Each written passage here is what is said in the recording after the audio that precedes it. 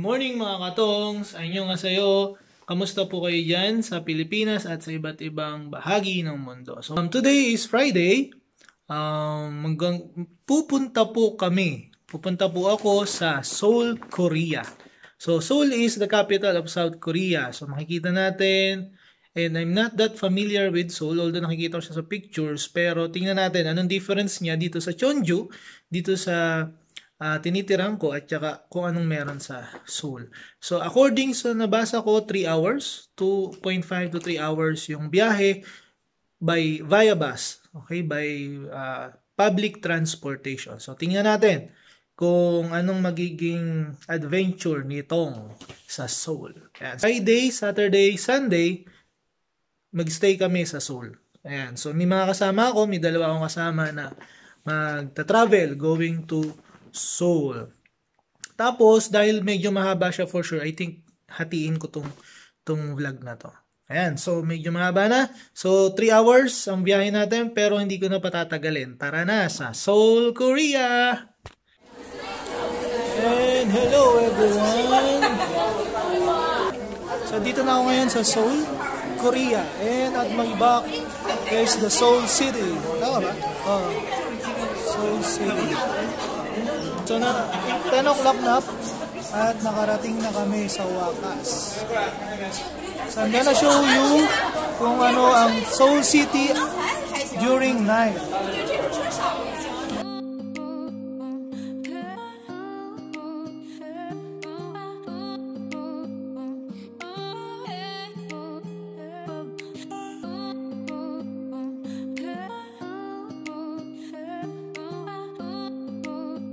Dito tayo ngayon sa observatory deck ng Seoul Tower. Kasama ko ang dalawang binibini. We're in Toronto, Canada. Toronto, Canada. We're here in Toronto, Canada, pero nasa Seoul Tower kami. After Canada, it's New York. Washington, D.C. Osaka, Korea. So nag-iikot-ikot kami ngayon. Ayun din ang Jeju Island. May Manila, may Manila. Nag-iikot kami ngayon kasi sa inside the Seoul Tower, meron siyang mga bilihan din siya. So, inavail ko namin tong voucher sa Klook. 241 pesos lang siya. 241 pesos. 241 pesos pala. Ayan. So, medyo gabi na. Hanggang 11 lang sila. Ayan. So, nagpipicture sila kasi bawat window merong mga country or state. So, dito yung Manila. This is Manila. So, sa mga gustong magpunta dito sa Seoul Tower, dito siya sa Namsan. Namsan, di ko yung city siya o what, pero Namsan siya. Namsan yung nakakasakit. Madali lang naman, kaso nga lang medyo gabi na kaya mahirap. Wala ko. Kaya mahirap magbiyahe, pero bus lang siya. For this vlog, iba-vlog ko yung Seoul Tower during night. Pero pupunta rin ako dito ng umaga na. I mean ng day para makita niyo. Yan. So sa taas ng Seoul Tower, meron ding mga souvenirs. So ref magnets.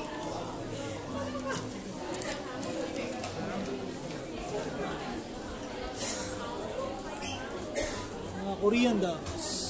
Tama ba? Gabi ngayon, hindi mo masyado makita yung ibang sceneries, pero babalik tayo dito. Iba-vlog ko naman siya ng umaga. Gugutom na ako, hindi pa kami kumakain. Almost 11 o'clock na.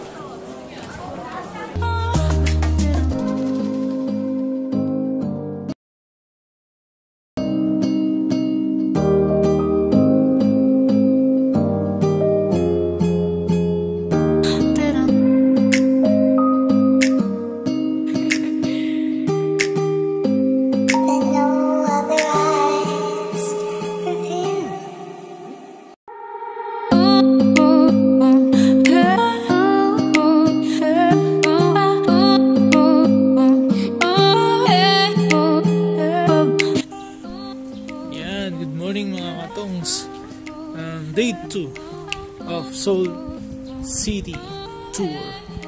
Yan. So nandito ako sa harapan ng naging accommodation namin.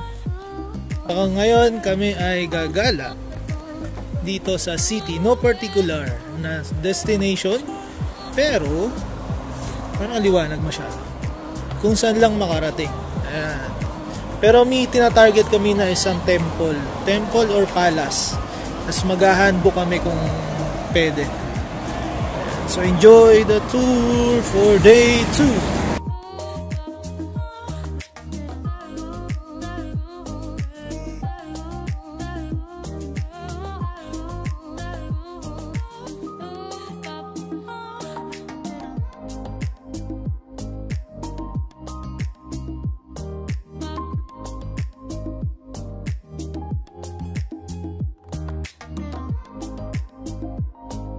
Okay, yan. So, tapos na kaming kumain sa Burger King. Spicy, ang hanghang. Ang hanghang kahit burger lang. Sila umorder sila ng chicken tsaka ng shrimp. Pero, hindi naubos. Spicy. Mahirap ang spicy sa umaga sa breakfast. So, punta na kami ng Simni train station. Tapos punta kami dito sa second accommodation namin para mag-check-in at maiiwan yung ibang gamit. Okay, see ya!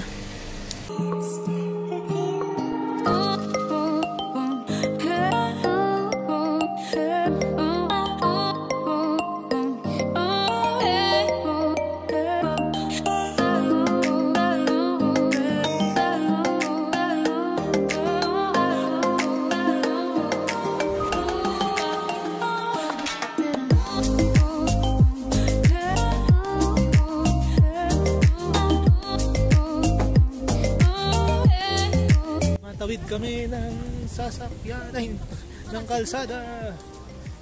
So dito sa pedestrian tumatawid. Kaya miss ko na yung tumawid kahit saan. Tama. Kung saan-saan. Kung saan-saan tumatawid. Miss ko na.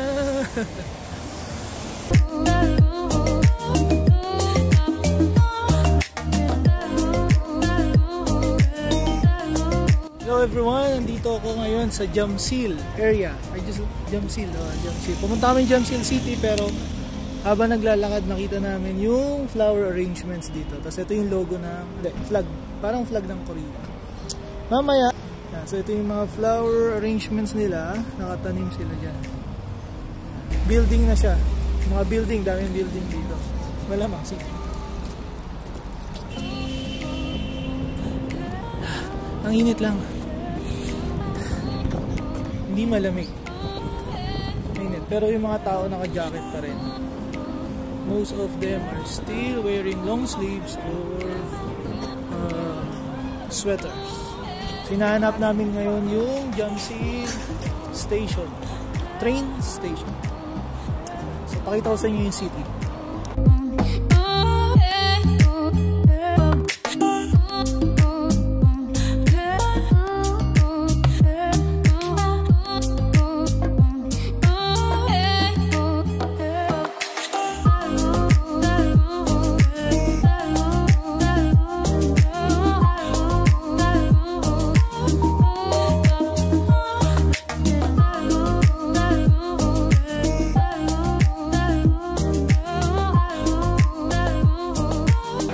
Yan, dito kami sa subway. Manlilibre sa Tisali ng lunch. Bakit diretso na? Okay. Thank you. Bye-bye. Nakabitin sila sa hawak. Nag-sway sila. Ang taas kasi. Saan ba tayo pupunta? Ha? Saan tayo pupunta? Palace? Gyeongbok. Punta kaming Gyeongbok Palace. Gyeongbok Palace.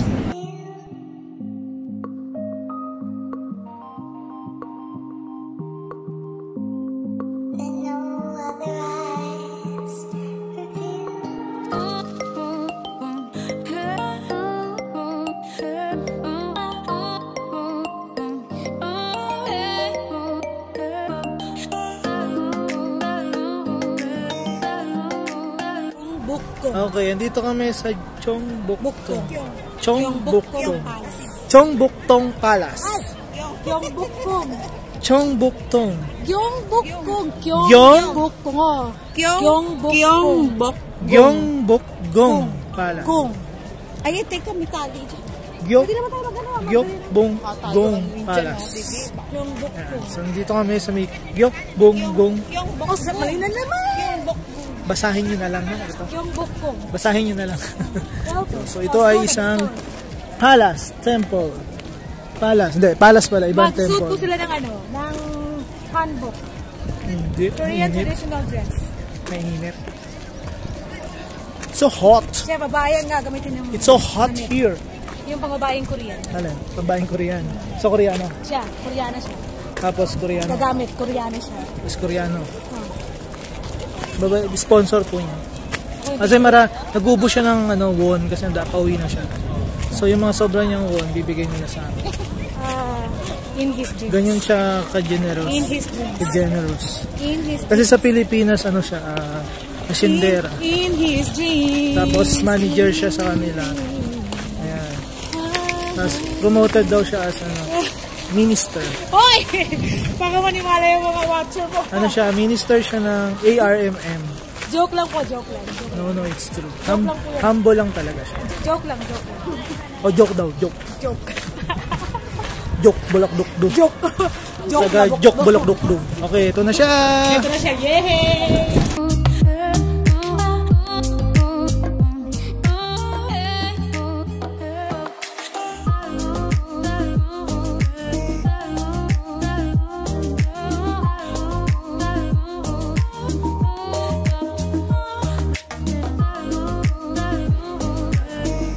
At may back is the elegant costumes for emperor tsaka sa kanyang asawa. So, sinusuot daw to kapag may special banquet,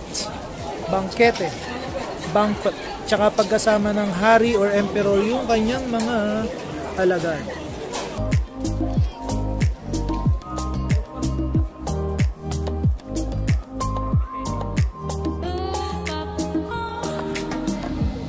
Agad ka?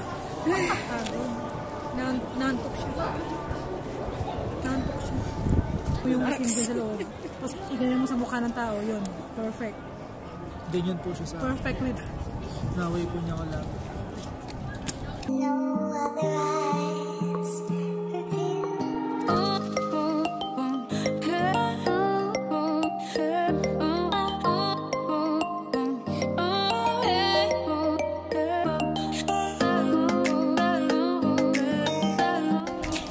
So, nag-iikot kami dito sa loob ng palace.